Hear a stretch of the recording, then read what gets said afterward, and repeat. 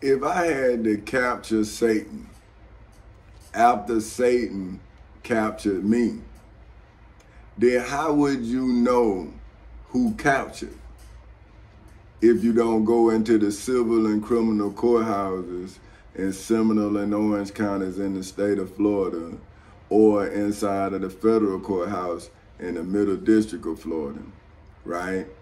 But if I did not recapture my home, family, friends, right, then how would they know that I'm captured? See, this is what I'm saying, right? Like, everybody saw something, but what did they know? They all went on perceptive, right? What they perceived. See, and I'm saying, but how can you perceive something that's going on in my life and your perception be my reality? I'm saying, yeah, man, you saw what you saw, but now let me show you what I did about what you saw. Because if I did something, right, so you believe that I did something, but you don't want to see what I did, right? But you saw what happened to me because you saw what you perceive I lost. But I'm saying, but what you perceived I lost is evidence of Satan.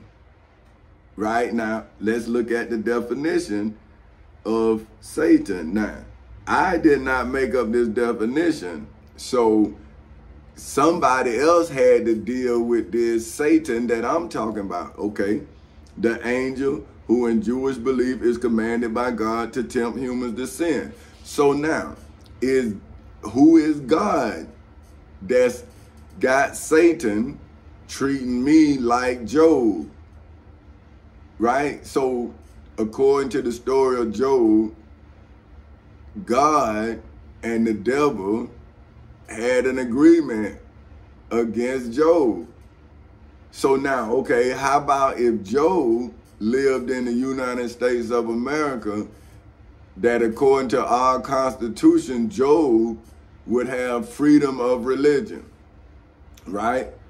So now, according to the definition of Satan, if Satan has tried to tempt me, now wouldn't the angel who is in Jewish belief is commanded by God to tempt me as a human to sin, and that God should now be in the civil and criminal courthouses in Seminole and Orange counties in the state of Florida ever since August 12, 2008 at 10:40 in the morning, because they tried to tempt me to sin by taking my family's property, my business's property. So if I did not remain human, right, according to this scripture, how would you know Satan and his God or its God? How would you know?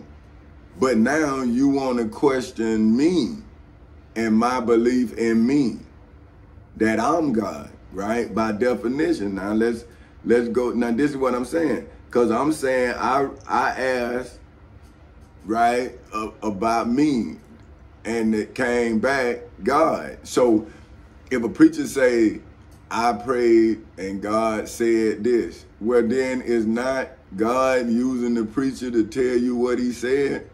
But now, if I lie, then my great-great-great-great-grandchildren not gonna know that I don't believe in nobody other than me. Now, if you call this entity that you believe in God, then I'm telling my great-great-great-great-grandbaby, I'm your God. See, I only have this time in this body to speak to my bloodline. Now, if I'm offending you, then see, where's your God? See, are you Satan? Now, hold on, I'm gonna show you what I'm talking about. God, the being. Now, let's look up being. The quality or state of having existence. See, that's me. I have existence. I'm on this medium here. I'm on this video. I'm gonna upload it to YouTube, and then the world gonna see that I exist, right? Now, so perfect in power, wisdom, and goodness.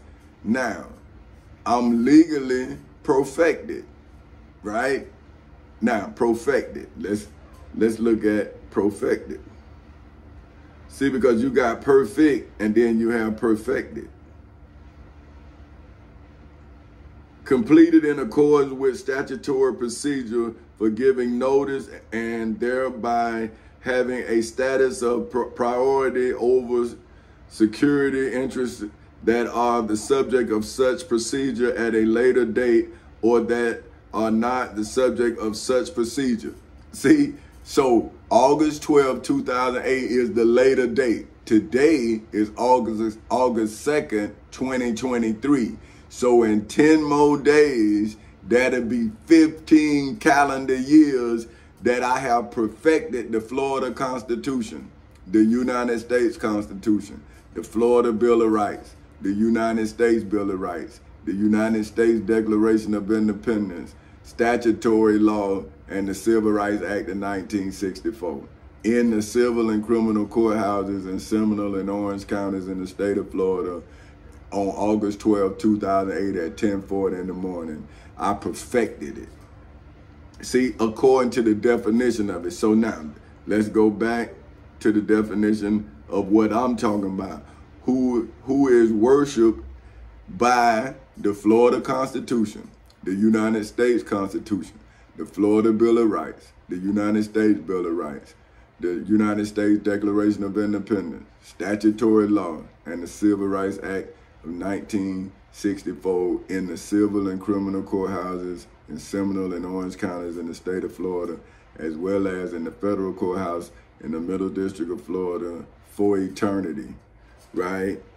As creator and ruler of the universe, right? So if Webster's dictionary can then define a being who is perfect, then why can I not be perfect if I perfected the law, right? Now, I'm going to show you Galatians, right? Now, this is Saul, who changed his name from Paul. He wrote Galatians 3, verses 15 through 25, that says, "Brethren, I speak after the manner of men, though it be but a man's covenant."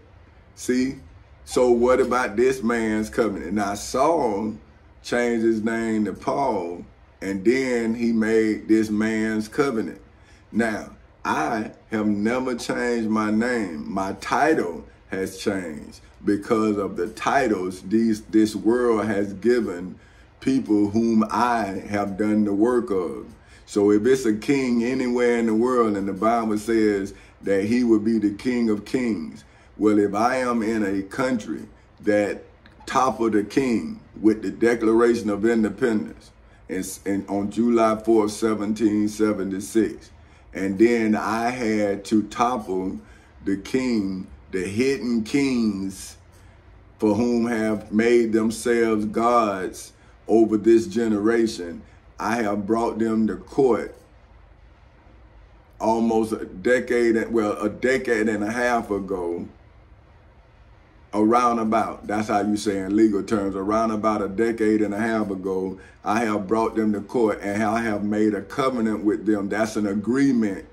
See, I have made an agreement in court for this generation and all generations after this generation, and I turn it into a corporation so every generation after this generation can then have the opportunity to be. See, because I've had to topple Satan and his God in court, right? Now, and to make this covenant. And it say, yeah, if it be confirmed, no man disannulleth or addeth thereto. See? Now, I have been legally confirmed. I am not adding to Galatians. I'm not adding to it. I'm merely referencing it in my case against Satan and his God. See, that is what your preachers and your ministers, they are supposed to be protecting you from who I am protecting you from legally. They are supposed to be protecting you spiritually from it. And now I have to go on the spiritual side now and show you that I am approved, not only legally, but spiritually, financially, mentally, federally, historically, biblically. See, but why your preachers and ministers, they don't have to prove that. See, they just tell you a story. They don't have to show that they are. You see what I'm saying? And why do I have to go to this extent to prove what, the who? Because once they throw me out of court, did I not prove that I was in accordance with the Florida Constitution in Florida? If they had to throw me out of court in Florida and I'm citing the Florida Constitution in my defense, but you telling me I can shoot a citizen and then claim self-defense under this same Constitution, but if I use the Constitution in lieu of the gun, now I'm a terrorist. But I'm saying, well, when I went to court, why the judge didn't protect the Constitution by protecting my constitutional rights if I knew my rights? And I didn't want to remain silent. So now, then I'm saying, well, if I didn't want to remain silent, why is the state of Florida talking as if, you know, I did not give the state of Florida its Miranda rights? So now anything the state of Florida say can and will be used against it in the court of law. I have given you your Miranda rights. See, I'm following the law. But what I'm saying is, if Satan has a God, then I better be God. How can I beat Satan and a God if I'm not God, if I'm not my God? How can I go outside myself to defend myself if I'm not myself? See, so I'm saying, hey, well, where's Satan and where's his God? Well, we in court, so shouldn't you be looking for Satan and his God if he defined, right? Now, okay, listen here. Okay, so now to Abraham and his seeds were the promise made. He said of not, and to seeds as of many, but as of one, and to thy seed, which is Christ. And this I say, that the covenant that was confirmed before of God in Christ, the law, which was 430 years after, cannot disannul that it should make the promise of none effect. See, now, if I affirm my covenant with my wife, my country, my children in court, then that's like 400 years, right? We've been in, my ancestors 1492 is 2023. So aren't we within the fulfilling of this covenant right here? So see, they wasn't supposed to annul it. See, they disannulled it. So that means you annulled it. But so then wouldn't America be against the New Testament? Therefore, wouldn't America now and the state of Florida now be fulfilling the New Testament that Jerusalem and the high priest Caiaphas, the Pharisees, the chief priests, the high priests, the scribes, and the elders fulfilled in Jerusalem? See, they fulfilled the Old Testament, and now the Macedonian Missionary Baptist Church, which is the Pharisees, the chief priests, the high priests, the scribes, and the elders. I went in there just like Jesus went into the temple in Jerusalem. They threw me out just like they threw Jesus out and put him on the cross. They put me on the cross. The state of Florida aided and abetted them in the cross that they put me on. But I'm a federal employee and I'm a veteran. They'll go, I'm a Roman if this was then. Now, I have constitutional rights. You have violated.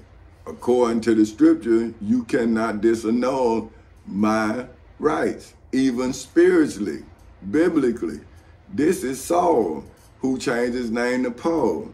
See what I'm saying? So that's 430 years after, cannot disannul that it shouldn't make the promise of none effect. See, in the civil and criminal courthouses in Seminole and Orange counties in the state of Florida.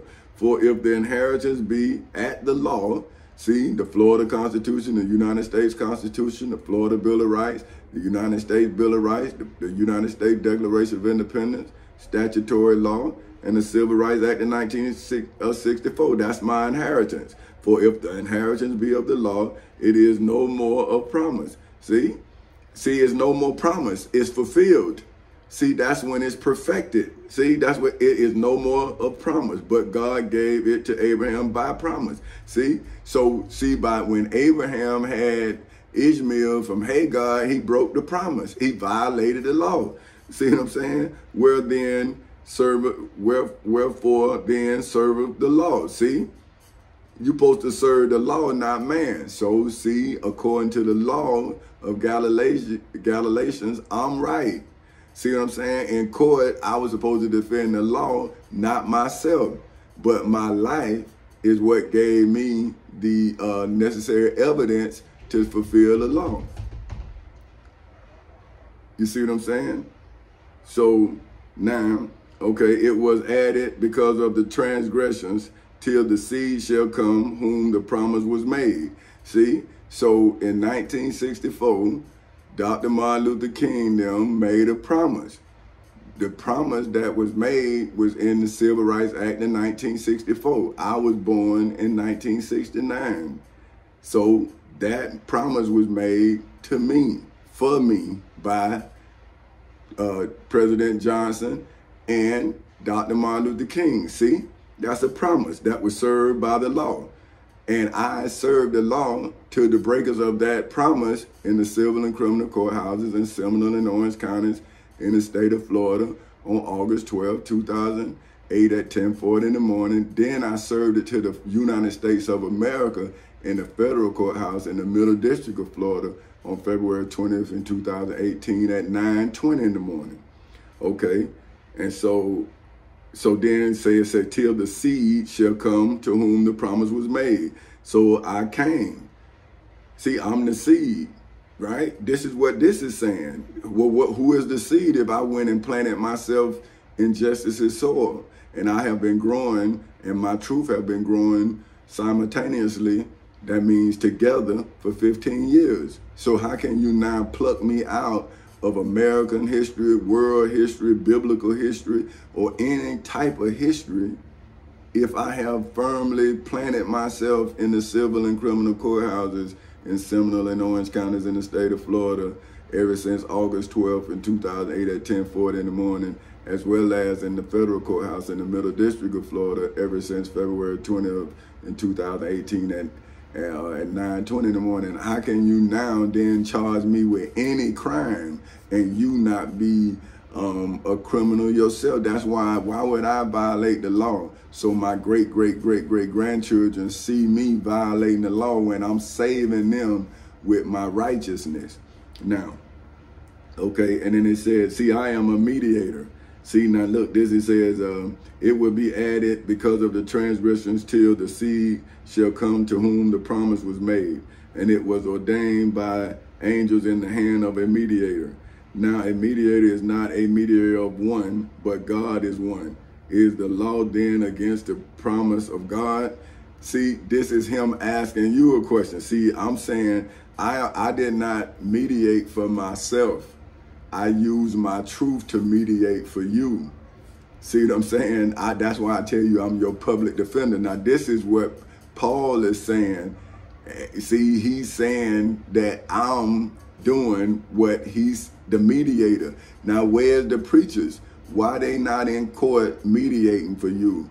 See, they're telling you about a mediator that they say is Jesus or the Prophet Muhammad. But how are they mediating if they're not going to court? See what I mean? So now, okay, God forbid. So he's saying, you know, God forbid that the mediator didn't come. See what I'm saying? Because he's saying Now, a mediator is not a mediator of one. See, in court, I wasn't mediating for myself. Like I say, I'm emancipating my people through the crime that was committed against me. So how am I mediating for myself? See, I'm fulfilling this scripture. Therefore, everybody else is fulfilling the Bible. See what I'm saying? Because if you're teaching the Bible and you can't come to court like I went to court to show that I am the legal mediator for this generation and every generation after this generation, because I have generated a case number. I have a case number, a federal case number, and a state case number for the emancipation of my people. How can I not be the mediator? Okay, so God forbid, for if there had been a law given which could have given life, verily righteousness should have been by the law. See? So see, I'm doing the righteousness so my great grandchildren on into eternity, their friends and family and relatives will be able to use my righteousness to be able to defeat Satan and his God for eternity in court. If I didn't do it on August 12, 2008 at 10:40 in the morning, when would I been able to do it? Okay, now, so it says righteousness should have been by the law, but the scripture have concluded all under sin. See, so the scripture have concluded all under sin. So that means all of y'all was under sin until the seed, which is me, came and planted my truth in court. This is what your scriptures say, that the promise by faith of Jesus Christ might be given to them that believe. But how did y'all believe and you didn't believe that I went into court and saved us? And now we have wasted 15 years because of your disbelief. And you the preacher, you the high priest Caiaphas, you the Pharisees, you the chief priests, the scribes, the elders. See, you the one that's supposed to be teaching us the ways of Christ. But yet you can't go to church because of your ways of your ancestor, which is the high priest, the Pharisees, the chief priests, the high priests, the scribes, and the elders. Now you're guilty according to what you teach. Okay, now it says, but before faith come, we were kept under the law. See, y'all were kept under the law. Y'all not in accordance with the law. Okay, shut up under the faith, which should afterwards be revealed. See, here it is right here. But before faith came, we were kept under the law, shut up unto the faith, which should afterwards be revealed. Wherefore the law was our schoolmaster to bring us unto Christ, that we might be justified by faith. But after that faith is come, we are no longer under a schoolmaster. See,